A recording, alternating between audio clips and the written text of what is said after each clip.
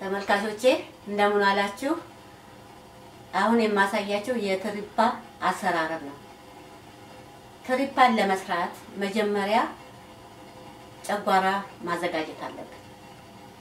የከብትም የበግና የፍየልም ይሆናል። ዋናው ግን የከብት ነው። የከብት የለም ብለን የበግን አንሰራ ማለት አንችልም። ግን የበግና የፍየልን አናገኘው ምክንያቱም ዱለት ነው የምንሰራው። እንደየአካባቢው አንዳንዶቹ በግና ፍየል አሁን እዚህ ነው ያለውበት በጣም ትልቅ ጨጓራ አላቸው እና እነሱ ዱለቱን ተጠቅመን የተረፈውን ትሪፓ አንሰራ ማለት አይቻልም። ይሰራል። በአገራችን ግን የከብት ጨጓራ ነው ለትሪፓ የሚሆነው ማለት ነው። ስለዚህ አሁን ጨጓራን እንዴት ነው የምናዘጋጀው? ጨጓራን እንዴት እናዘጋጃለን? ስለዚህ ምንድነው የምናደርገው? ጨጓራን ካገኘንበት ቦታ ማግኘት ችለን ካገኘን በኋላ ከላይም ከታችም በትክክል ማጠብ ማዘጋጀት አለብን። እኔ አሁን ከውስጥ ያለውን መስላት ያለበትን ነገር አጥቼ አዘጋጅቻለሁ። ምክንያቱም ጊዜ ለመቆጠብ ነው። ያንንም ማሳየት አስፈላጊ አይደለም ብዬ ነው እና ይሄው አጥቤ አዘጋጅቼ ያቀረብኩት ማለት ነው። እናየዋለን። አሁን ይኸውላችሁ እቺን ጥብ አድርጌ በደንብ ከስርም ካለ ለቃቅም ያለው ይሄንን እናንተንም ማሳያቻለሁ ብዬ ነው። ይሄ ጮማ ነው፣ አስፈላጊ አይደለም። ይሄ አይነ በጎ የሚባለው ነው። ይሄም እንግዲህ የጨጓራው ክፍል ነው። ትንሽ ጸጉር ከፍ ያለው አለ፣ ከጸጉር የሌለው አለ። ይሄ ደግሞ ሰንበር ነው። እንዳሳያችሁ ብዬ ነው የለየሁት እንጂ እንደ አንድ ላይ ነው። እና ይሄ የከብት ሰንበር ይበላል በሚጥሚጣ ጥሬውንም ይበላል፣ እንዲሁ ቅቅልም አድርጎ ይበላል። በጣም አስቸጋሪ ነው ለማግኘት እንግዲህ ግን እንወደዋለን። በተለይ ደግሞ አባወሮቻችን ወንዶቹ ይወዱታል ማለት ነው። እና ሰንበርና ምላስ እንደዋንኛ ነው የከብቱ ማለት ነው። ይሄ ቆሽት ነው። ይኸውላችሁ ይሄ ቆሽት ነው። ይሄም እያንዳንዷ በጥንቃቄ የተነባበረ ስለሆነ እንዲህ ያደረግን ነው የምናጥባት። ጅናውን እኔ እንደዚህ አድርጌ አጥቤ ጨርሻታለሁ። እና ይሄንን ብዙ ጊዜ ትሪፓ ላይ ሲጨመር አላይም እና ዱለት ላይ ይጨመራል። እንደገና ደግሞ ከልብ ከመሳሰሉት ስጋዎች ጋር አንድ ላይ ተጠብሶ ይበላል። ስጋ ነው፣ ጨጓራ ነው እንዳረጉት ይሆናል። ስለዚህ ይሄንን ስሙ ማን ነው? ቆሽት ነው ማለት ነው።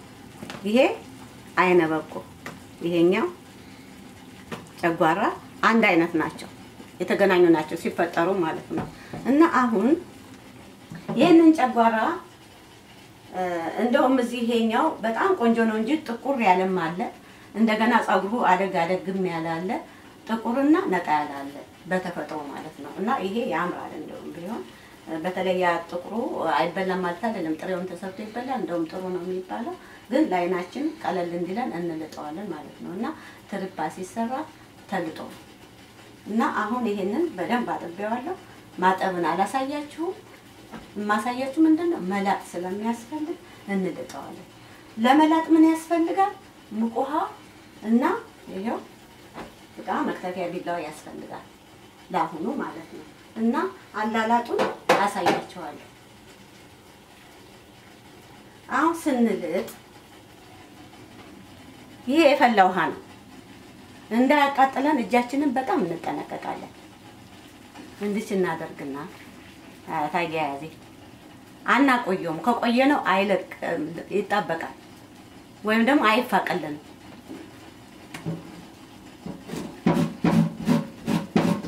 እሺ አሁን ይቀራዋል። ምክንያቱም ሲቀራው እየመላለስኩ እየጨመርኩ ብልጥ ይሻላል፣ በስሎ አለቅም ከሚል ማለት ነው።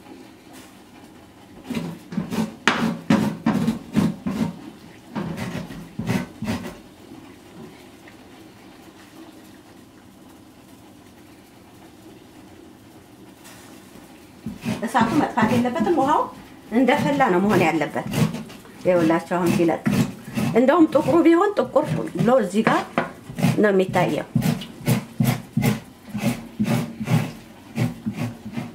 እዚህ ያስኩባትን መልሼ አዙሬ እንዲከተዋል።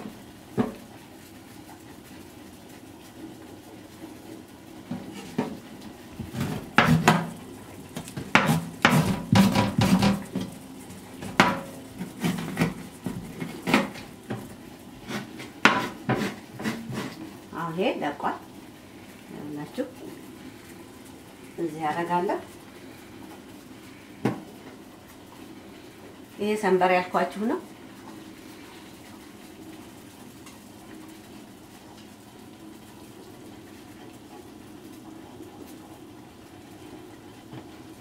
ይሄን ስንሰራ ተንጠባጥቦ ዙሪያችን ቆሻሻ መሆን የለበትም፣ መጠንቀቅ አለበት። ይታጠባል ግን ላይንም ለአሰራርም ንጹህ ሲሆን ነው የሚመቸው የሚያምረው ማለት ነው። ደስ ይላል።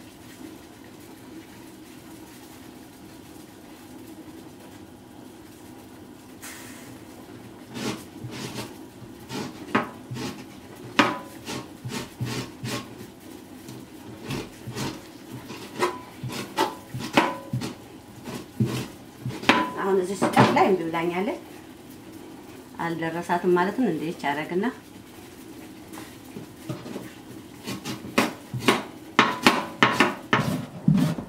እሺ አሁን ይሄ መጨረሻ ነው። ጨርሻለሁ። እዚህ ጋር ያለው አሁን እንግዲህ የምናረጋው ምንድነው? እሳቱን እናጠፋለን ማለት ነው። ይሄ ይደፋል። ይሄኛው እስከምንሰራ ወይም ደግሞ ቆሻሻችንን ወይ ትራሻችንን እስከምንጥል ውጪ ሄደን ጊዜ ሊኖረን ስለማይችል ካለን መጣል ነው ወዲያው። ካልሆነ ግን እንደናረግና እንቋጥረዋለን። ምክንያቱም ሽታው በጣም ኃይለኛ ነው፣ ቤት ያበላሻል ማለት ነው። እኛ ውጪ ማለት የምንሰራበት ስለሌለ ያገራችን እንኳን ውጪ ነው፣ ንፋሱ ቆንጆ ነው፣ ብዙ ላይ ያስቸግር ይችላል። ቢሆንም መዝረክረክ አያስፈልግም። እንደዚህ ተደርጎ እዚህ ቆሻሻ መጣያ ውስጥ እንጥላለን። አሁን የሚቀረው ማጣጣም። ይሄ ይታጠባል። ከዛ በኋላ ይሄ ይታጠባል። አስተጣጣቡን ላሳያችሁና አዘጋጃጀዋለሁ ማለት ነው።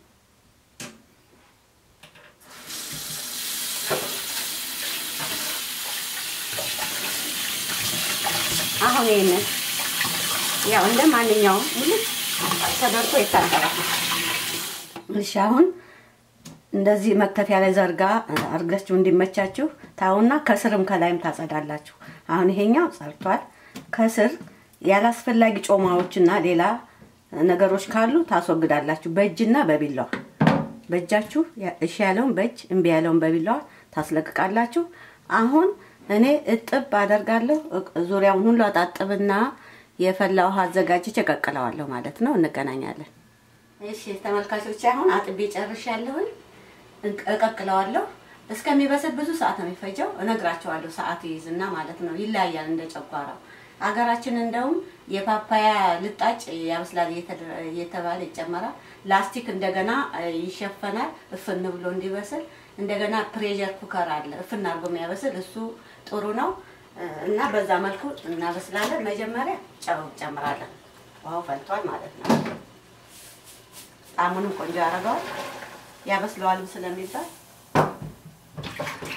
ስለዚህ ትልቅ ከሆነ ያው ጎመድ ጎመድ ታረጋላችሁ ጨምሩና ታበስላላችሁ ማለት ነው። እንደ ክድን አርጋችሁ አብስሉ። እኔም አበስላለሁ። እንገናኛለን። እሺ ተመልካቾቼ ጨጓራው በስሏል አይቼዋለሁኝ። ቆረጥ አድርጌ ነው የሞከርኩት ማለት ነው እና የፈጀብኝ ሰዓት 2 ሰዓት ተኩል ነው። እንግዲህ እንደ ጨጓራው ጥንካሬ ቶሎ የመብሰል ያለ መብሰል ጉዳይ ነው። እናንተ ስትሰሩ ማለት ነው ቆረጥ አርጋችሁ አይታችሁ አኝካችሁ ለጥርስ ቀላል መሆኑን ካረጋገጣችሁ በኋላ ታወጡታላችሁ። አሁን እኔ በቅቶታል ተገለብጣለሁ ማለት ነው። ሲበስል ትንሽ ነው የሚሆነው።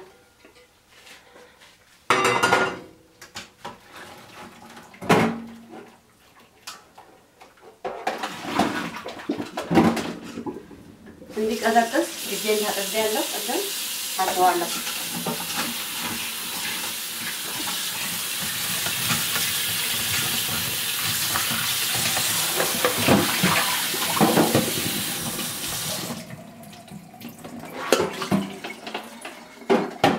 ይበቃዋል። ተከትፋለሁ ማለት ነው። አከታተፍ አይነት አለው። እሺ አሁን እንግዲህ እንደማንኛውም ስጋ ዝም ብለን አይደለም የምንከትፈው፣ ያከታተፍ ስርዓት አለው ማለት ነው። ትሪፓ ስንሰራ ካሮት ስለሚጨመር ካሮቱንና ትሪፓውን በቁመቱ አስተካክለን በተቻለ መጠን ነው የምንከትፈውና ለዚህ ነው ይሄንን ካሮት ያቀረብኩት ላሳያችሁ ብዬ። አሁን ይሄ ከዚህ እስከዚህ ረጅም ነው። የግድ ሁለት ቦታ እቆርጠዋለሁ። እንደ ያረግና አሁን እቺ ሾል ብላለች። እንደዚህ ረዘም እንዲል በጣም ሳይቀጥን እንዲህ እናረጋለን። ከዛ በኋላ ይሄ ካሮት እና ይሄኛው ጨጓራ መመጣጠን አለበት። እሺ አሁን ለክቻለሁ። በዚህ ልክ እቆርጣለሁ ማለት ነው። ውፍረትና ቅጥነት እንደ ጨጓራው መሆን አለበትና ይሄን እንደዚህ እናደርጋለን። ይሄን ሁለቱን አመጣጥነን በቁመት ሁሉንም ከትፌ ጨርሼ እንገናኛለን።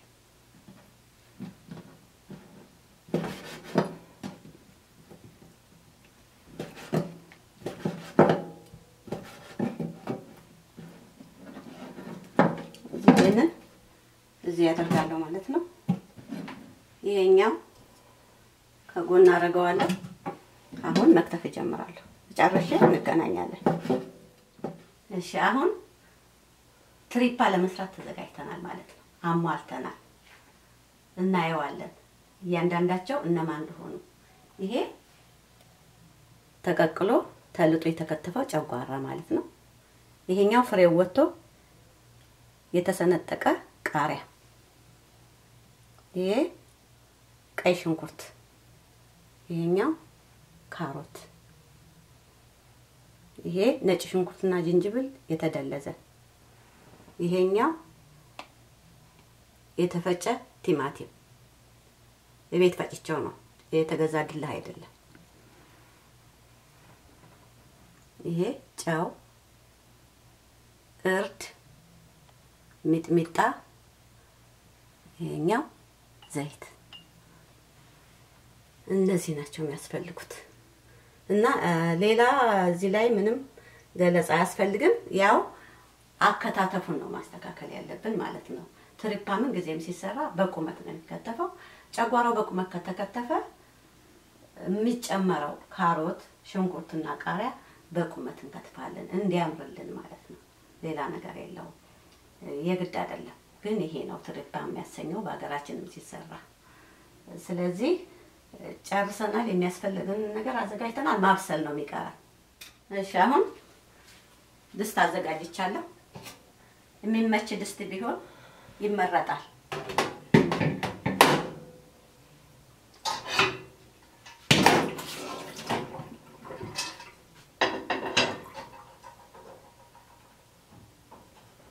እሳቴን እጨምራለሁ ማለት ነው። ከዛ በኋላ መጀመሪያ ቲማቲሙን ነው ማቁላለሁ። እንግዲህ ጨጓራውን በርከት የሚያደርገው ስልሱ ነው ወይም ቁሌቱ ነው። ስለዚህ ጨጓራዋ አነስ ብትልም ይሄኛው ሲቁላላ ትንሽ ይሆናል። እንደገና ደግሞ በርከትም ይላልና ጥሩ ነው። እዚህ ቲማቲሙን ብቻ አቁላላለሁ ምንም ሳልጨምር፣ ዘይትም አልጨምርም። አቁላልቼ እንገናኛለን ማለት ነው። ጠብቁኝ። እሺ አሁን ውሃውን ምጥጥ አድርጎ ጨርሷል። ዘይት ጨምራለሁ። የበለጠ እንዲጠብሰው ማለት ነው። ትንሽ ዘይት አንዴ እንደውም ብዙ ዘይት ከሚቃጠል ይሻላል። ቀስቀስ እያሉ ያዩ መጨመር መጠኑንም ለመወሰን ማለት ነው። ትንሽ ጨምር። ምክንያቱም ዘይቱ ጥብስ ስለሚያደርገው ነው። የተጠበሰ ቲማቲም ጣዕሙ ይጣፍጣል እና አሁንም ብቻውን እጠብሰዋለሁ። እንገናኛለን። እሺ አሁን ተጠብሷል፣ ይበቃዋል። ሽንኩርት እጨምራለሁ።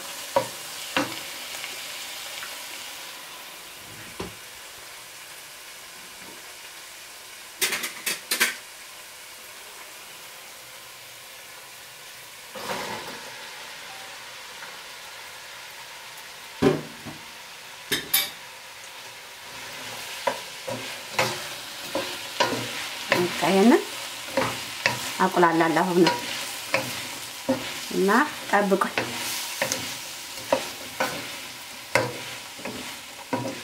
እሳቱን እጨምራለሁ።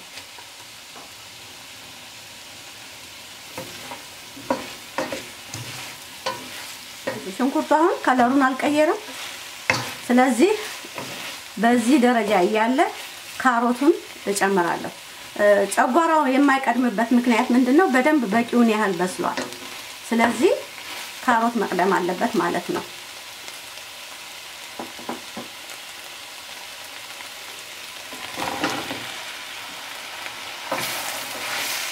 አሁን ነጭ ሽንኩርት እጨምራለሁ።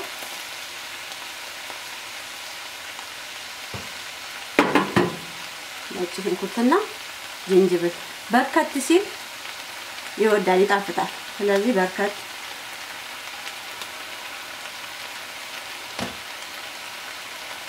አሁን አቁላላለሁ። እንገናኛለን።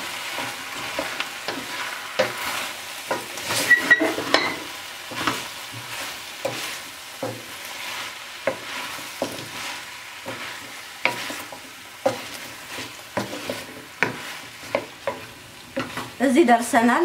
አሁን ካሮቱ አልበሰለም፣ አይቻለሁ። የካሮቱን ሊበስል ሲደርስ ነው ጨጓራውን የምንጨምረው። ቅድም እንደነገርኳችሁ ጨጓራው በደንብ ስለበሰለ ማለት ነው። ስለዚህ አሁን ዘይት የለውም። ይኸውላችሁ እንደዚህ የሚጠበስ ነገር ዘይት ጨመር ካላለበት በደንብ ሊጠብስልን አይችልምና ጨምራለሁ ዘይት።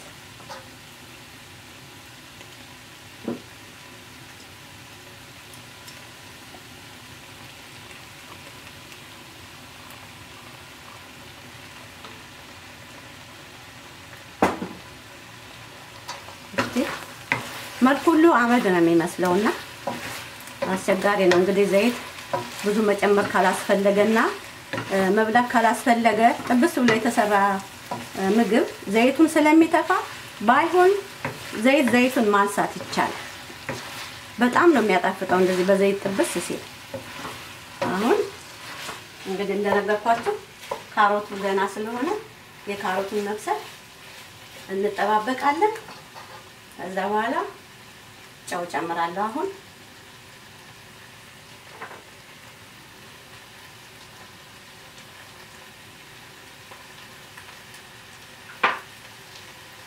እሺ ሚጥሚጣውን እጨምራለሁ። የሚጥሚጣ አጨማመር እንዴት መሰላችሁ? ብዙ ከሆነ ያቃጥላል፣ ሊያስበላ አይችልም። ትንሽ ሳቃጥል መጨመር ነው የሚያስፈልገውና በጣም ያጣፍጣል። እኔ አልጫም ላይ የምጨምረው ለምንድን ነው? አንደኛ እኛ በርበሬ ነገር ስለምንወዳታችን ሞቅ ሲል ለዛም እንዲጠቅመን ነው። አልጫ ይመስላል ግን ትንሽ ሊጥልጥ የሚል ነገር አይኖረውም። ስለዚህ ነው የምጨምረው። በዛ ላይ ደግሞ ያጣፍጣል። እዩት ስሩና እና አጨማመር ላይ ነው የምትጠነቀቁት፣ እንዳትቃጠሉ። እንደ በርበሬ ግጥም አታርጉ። ምናልባት እዚህ ላይ በማንኪያ ስቆነጥር ትንሽ ቁንጥር ስል ቪዲዮ ላይ ትልቅ መስሎ ሊታያችሁ ስለሚችል ስለሚያጎላው ያንን እንዳትከተሉ። ትንሽ ነው መጨመር ያለባችሁ። ባይሆን እንኳን ምንድነው መቅመስ ያነሰው ከመሰላችሁ መጨመር ይሻላል። አንዴ ብዙ ጨምሮ የማይቀነስ ነገር ከመቸገር ማለት ነውና እንደ አድርጌ አሁን አቁላላለሁ። እንገናኛለን።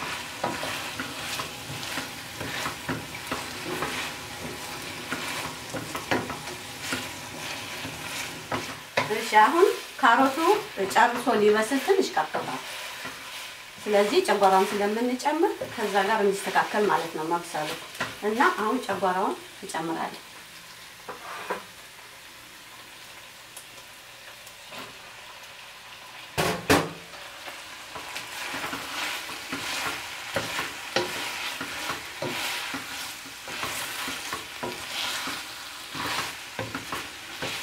እሺ እንገናኛለን አብሬሽ ተላቀፍ እሺ አሁን እርድ ጨምራለሁ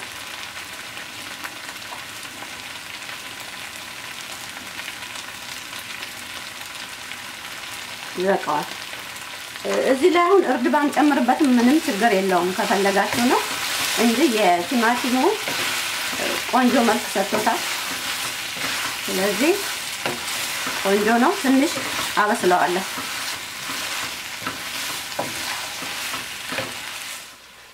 እሺ አሁን የመጨረሻ ቃሪያ ነው የምጨምረው ቀምሼዋለሁኝ ቆንጆ ነው ሁሉም ነው ማለት ነው እና በደንብ ብስል ብሏል ይኸውላችሁ ትንሽ ብሏል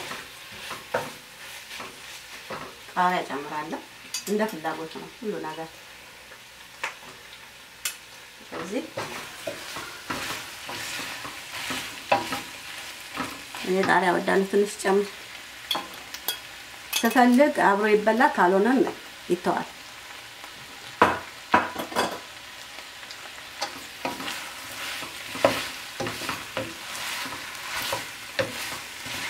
አሁን እሳቱ ይጥፋ ቃሪያው ራሱ አረንጓዴነቱን መልቀቅ የለበትም ያምራል እሳቱ ጠፍቷል እንግዲህ